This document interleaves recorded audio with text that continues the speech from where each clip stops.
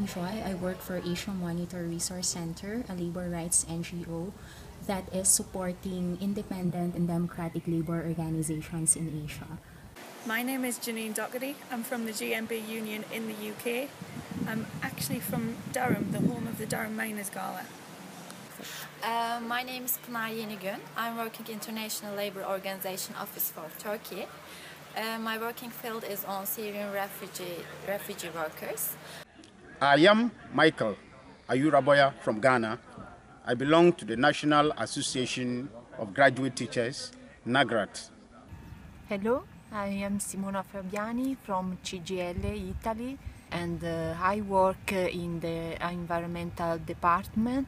Hi, my name is Ovana George, and I work with a regional labor rights NGO in Hong Kong called Asia Monitor Resource Center.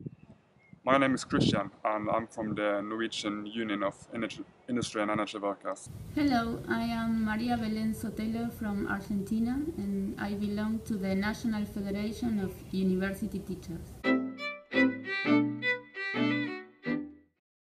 People should join trade union in order to increase their bargaining power, to demand for their rights.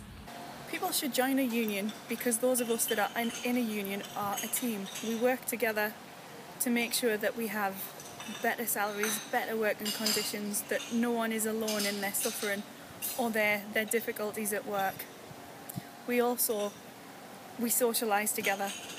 We have to join trade unions, and we have to organize for workers' rights, for women's rights, for children's rights, for migrants' rights, and all human beings. It is very important for workers to join unions because as individual employees, it's very difficult to fight for our rights, to make demands and succeed. It is only when we are together and we solidarize with one another that we can withstand the pressures from our employers, we can fight for our rights from our employers, and we can together achieve what we want to achieve because we have common goals, we have common objectives, and we have common needs. And together we can be strong and fight. So to illustrate the importance of having a union and coming together collectively, I'm going to give you an example of a trade union. We met, actually the leader of a trade union, we met at one of the trainings we were doing on occupational health and safety when I was doing a session on sexual harassment, and she related what happened to her at her workplace and how her union was established. They worked in a factory which was producing footwear, and the employer of the factory was a Chinese man, and he was a horrible employer. He used to sexually harass the women workers at the factory every day in the morning when they had to enter the factory. He would be standing at the gate and basically touching them, kissing them, and doing all kinds of lousy things to them. And of course they were scared to do anything about it because they were scared they were going to lose their jobs, and nobody wanted to lose their jobs. So he would get away with a lot of really bad stuff. And of course, over a period of time, this person just got more and more obnoxious and horrible. And these women at the beginning felt very isolated and powerless, and they didn't know what to do and how to fight back. And eventually they all started talking to each other and realized that they need to do something about it, and they need to come together rather than be individuals.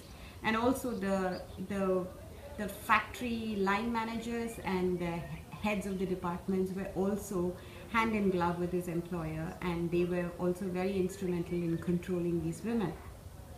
So they decided that the way they should try to get help is to go and speak to women's rights organizations and labor rights organizations and see what can they do and how can they address this problem, which is affecting their day-to-day life, their psychological health, and even their physical health. So they by going into and speaking to groups, they realized that the way to handle this situation and come together collectively was to register themselves as a trade union, so they will be able to address this situation at their workplace.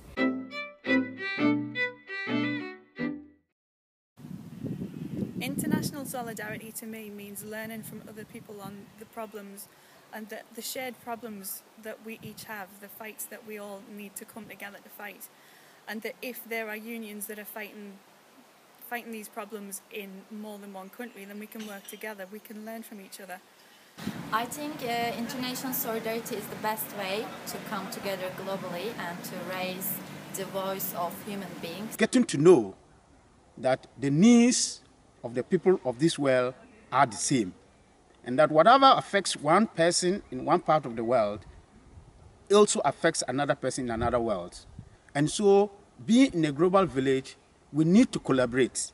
We need to feel for one another, and that is together fighting that we can succeed in our demands, in our hopes, and in our aspirations. This is very important for me, but I think that is not enough, because solidarity is when we help something, but I think that we are all affected when we have a problem with human rights, war, inequity, injustice. International solidarity basically means bringing together struggles of workers from different parts of the world so that they are able to speak to each other, understand the situation of workers in other parts of the world, and build solidarity so that their struggles become, they are able to identify with struggles of workers in other parts of the world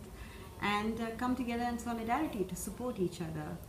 International solidarity to me is to look across our own borders and using the strength in our organization to support the international crises. International solidarity is the heart of the trade union movement. It's about knowing that we are not alone in our fights, that there are brothers and sisters around the world that share our concerns, and that they are supporting our fights. So it's the way that workers will build a better world, will build a more democratic and equal and more just world. In the present economic system in which capital is global, in which capital is increasing globally and consolidating its power globally, it's consolidating its global production networks globally. In an economic system in which the workers are freely moving from border to border, I think it is very important to have international solidarity, because it could be a way for different movements to come together in order to challenge this increasing global capital and increasing power that persists in this global neoliberal capitalist economy.